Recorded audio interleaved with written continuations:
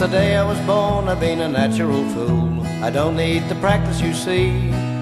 I know there's plenty more from the same old school, but they don't come any bigger than me. In all of my life I have followed the rules. Somebody's always taken me down.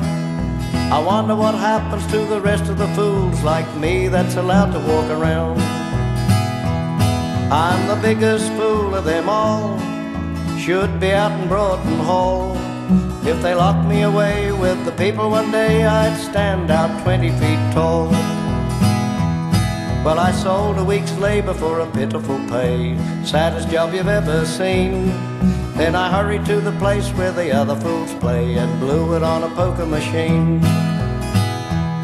As I put my last coin in the 20-cent slot and jerked upon the bandit's arm, I thought they should have taken me away on the spot and sent me to the funny farm.